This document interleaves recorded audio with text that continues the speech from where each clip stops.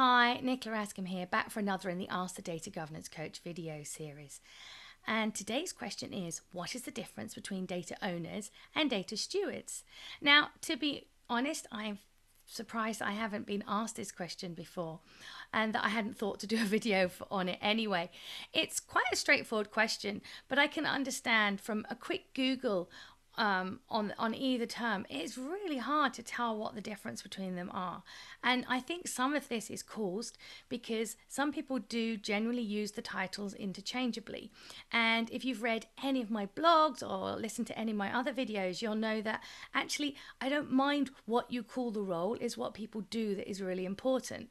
And that is useful in a practical term when you're doing data governance in your organization, but it does create some confusion when it comes to people sharing their views on the internet. And if you're just starting out, it is very easy to get confused with the diverse range of opinions and advice that you will find on the internet.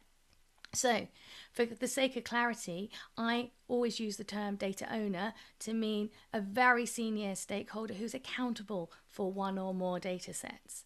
Now, this will be both the quality of it and for understanding what it means, making sure there's definitions for it, making sure that it's managed appropriately. Now, they need to be very, very senior, otherwise they're not going to have the authority and the budget and resources to actually undertake that role properly. Now, in my view, that means that if they're that senior, they're not going to have probably the time, the inclination, or to be fair, the subject matter expertise in that data to actually do the activities on a day-to-day basis. And this is where data stewards come in.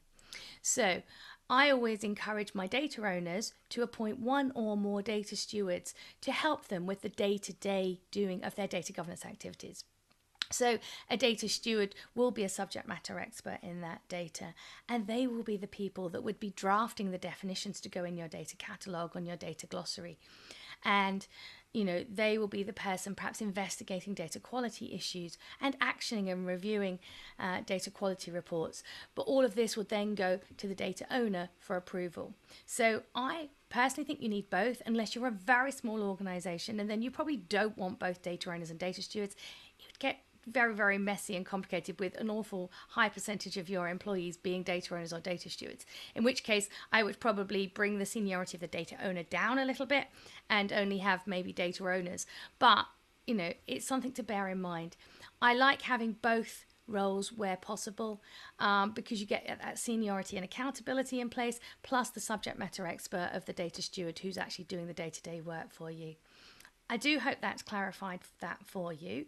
If you have found it useful, please help me on my mission to help as many people as possible be successful with data governance by sharing this video on your choice of social media. As you probably know, doing data governance can be a very frustrating and bewildering place to be. And if we can get that message out there and help as many people as possible be successful at this role, the world will be a better place. So I really appreciate your help with that. And if you've got a question that you would like me to answer in a future video, just email it in to questions@nicolaaskham.com.